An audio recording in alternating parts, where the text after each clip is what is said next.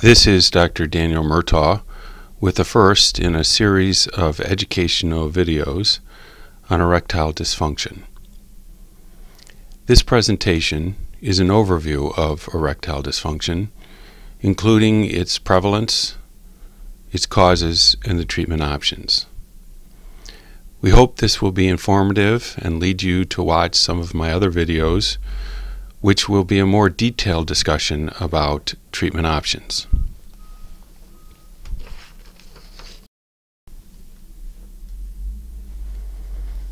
Erectile dysfunction is the inability to maintain an erection firm enough to have sexual intercourse. This includes difficulty obtaining an erection and/or maintaining an erection. 1 in 10 men has some problem with erectile dysfunction. This means over 30 million American men have a difficult time with the issue. As you would expect, the incidence of erectile dysfunction goes up with age. 90% of the causes are physical, 10% are psychological. In many men, they experience both. The natural aging process contributes to this problem. As men age, they experience a male menopause. This usually starts after the age of 50 and causes a decrease in libido. Atherosclerosis, or hardening of the arteries, causes a decrease in blood flow through the male penis.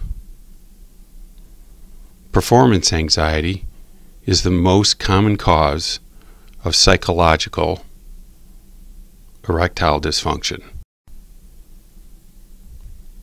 There are many disease states that can contribute to this problem on top of the natural aging process. These include diabetes, heart disease, pelvic surgery, medications, spinal injuries, hormonal imbalance. Despite the multiple causes of erectile dysfunction, you do not have to live with it. Nearly every man can be successfully treated. So don't hesitate to talk to your doctor. As you can see, there are many treatment options available. The first line of therapy is the use of oral medications, including Viagra, Levitra, and Cialis. If these fails, injection therapy or urethral suppositories can be tried. A vacuum erection device is also available. The penile implant, which is considered the gold standard of treatment, is usually reserved if other treatments fail. Oral medications are the easiest to take and the most convenient. The vacuum erection device draws blood into the penis with a vacuum and traps it in the penis with a band. Injection therapy involves injecting a potent vasodilator into the penis, allowing the blood vessels to dilate. A similar vasodilator can be found in the urethral suppositories. These suppositories are inserted in the end of the penis and are absorbed. They are usually preferable to the injections.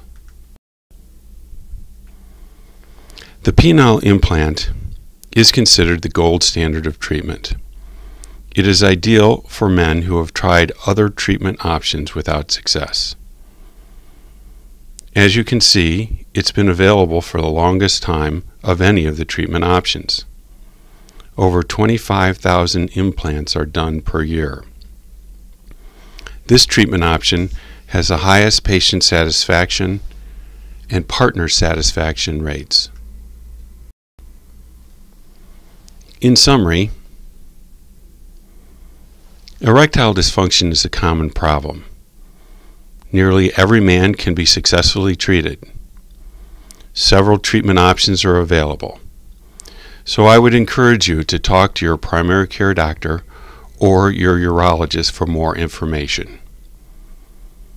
I hope you found this educational video helpful and informative.